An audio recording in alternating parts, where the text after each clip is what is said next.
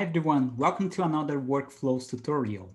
In this video, we will show you how you can capture phishing events from solutions like GoPhish and change security at Okta based on that. Before we start, let's have a quick understanding of what is GoPhish. GoPhish is a phishing framework tool, and what it allows you to do is to pin phish or try to find vulnerabilities within your users, employees, or contractors. So you can send emails and try to phish these users. And from that, take reports, which later you can use to decide whether your users need additional security awareness training or you need to invest in additional solutions like multi-factor authentication. One thing with pen phishing tools is that the end result of that is usually manual, right? You need to get the report and make decisions yourself.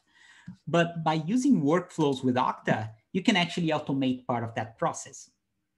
In my example here, what we will do is if a user falls in a phishing campaign in GoPhish, we will update the user information at Okta with that event. And if the user did something special, actually he submitted his credentials in a tool, which means his credentials got stolen, we will deactivate that user. So let's go through the setups and see how this would look like when we test the solution.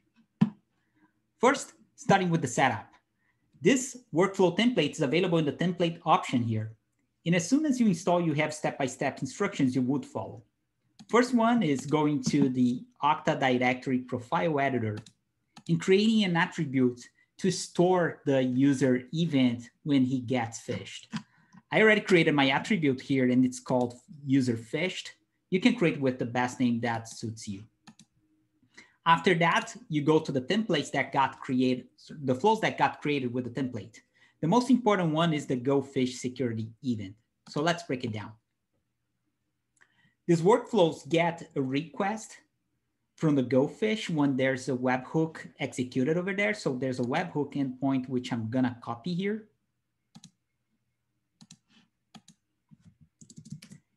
And it captures the event and see if the user clicked the link or submitted data. If one of those two risk events are captured, we're gonna make sure that this request actually came over from GoPhish. We do this by using HMAC signatures provided and shared between both workflows and GoPhish. And if so, we update the user attribute phished with the time it happened. Finally, if the user happened to share his credentials or submit it, which means the user got pwned, we're actually also suspending this user. At Okta, to make it happen, you just need to copy the workflow endpoint, which I already got.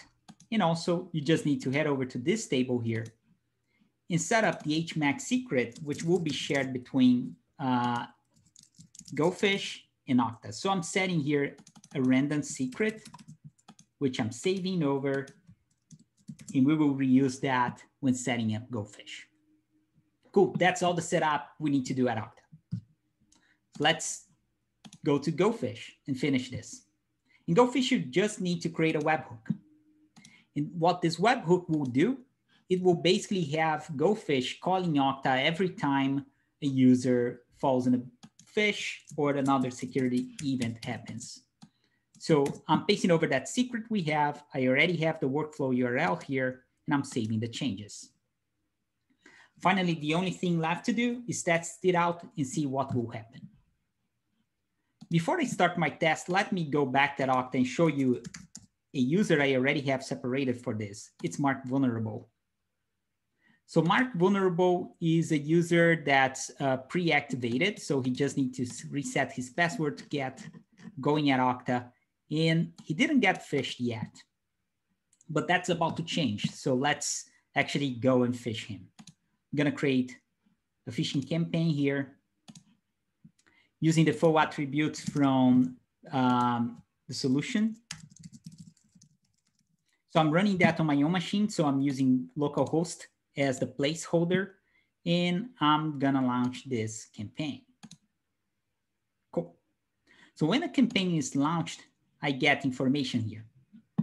And actually, I just got my email sent to mark vulnerable at Mailinator, which I happen to have right over here. So I'm getting that phishing attempt. I'm not paying attention to the details here. I'm just gonna go and reset my password. This will lead me over to the place where I'm gonna get my credentials captured. And I submitted that, and it feels like I'm doing the right thing. But if I go here to my solution, GoPhish, I can see that the user opened, clicked the link, and submitted the data, which means he got completely pwned. So let's show what happens at Okta. First, if I go here and reset the user, you can see that the user got suspended, and also that I got an update in his phishing date. Second, if I go to workflows, back to my major flow, you will see that I got 3 events. One, when the user clicked the link. Second, oops, it's here. Second, it's when the user opened the email. And finally, when the user submitted the data.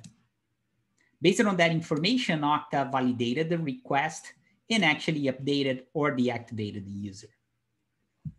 Cool, right? So if you want to use this template, just head over to the templates page and workflows and have fun with that. Talk to you later. Bye.